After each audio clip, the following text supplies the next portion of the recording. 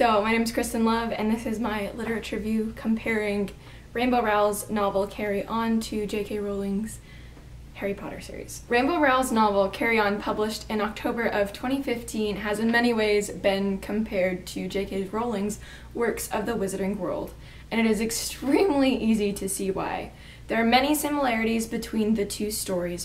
For one, characters and their personalities. Another one is settings, and even certain events that take place in both of the stories. Carry On centers on Simon Snow, a magician in his final year of schooling at the magical school Watford, and his group of friends as they try to finally put an end to the biggest threat to the magical world, the insidious Humdrum. Along with trying to stop the Humdrum from stealing all the magic, Simon and his friends are investigating Baz's mother's death, the previous headmistress of Watford who died under mysterious circumstances. This story, of course, contains the basic trio.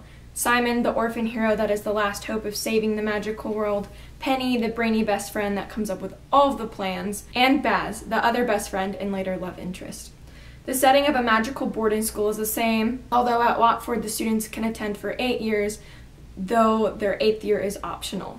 And within this story, we don't see much of the actual teaching and the classes. It's more centered around Simon and what his friends are up to. Every student has a particular object that they use to control their power. Some use wands, some have family heirlooms such as a ring or a necklace that help them control and use their powers. The magic system within this book has a very interesting take compared to magic in other magical worlds. The spells are taken from everyday phrases and song lyrics, such as "there is nothing to see here," which makes something disappear, "back to start" is a healing spell, and "Scooby-Dooby-Doo, where are you?" which helps you search for something. The spells within this world are only as powerful, as popular as they are in the non-magical world. Once people stop using certain phrases, they no longer become spells or as powerful as they used to be. Carry On takes a very refreshing view on the chosen one stereotype. Simon, instead of being amazing at everything like we see in a lot of young adult novels these days, is instead completely not in control of his magic, even after his 7 years of previous schooling. The buildup of the story is one that leaves the reader on the edge of their seat, wondering what will come next.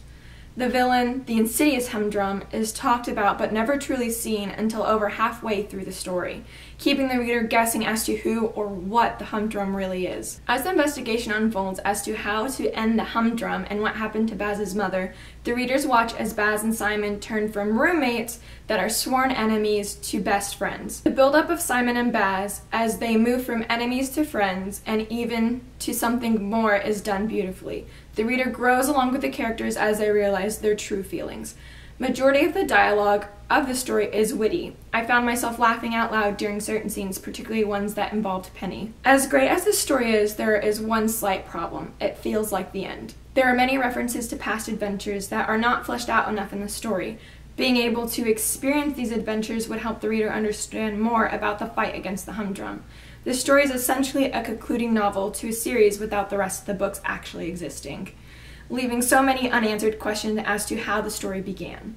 This story is a fun and magical journey, ensured to keep readers entertained. However, its downfall comes from feeling like an ending novel. The reader is just thrown into the adventure without much pretext as to what happened in the previous years to our main characters.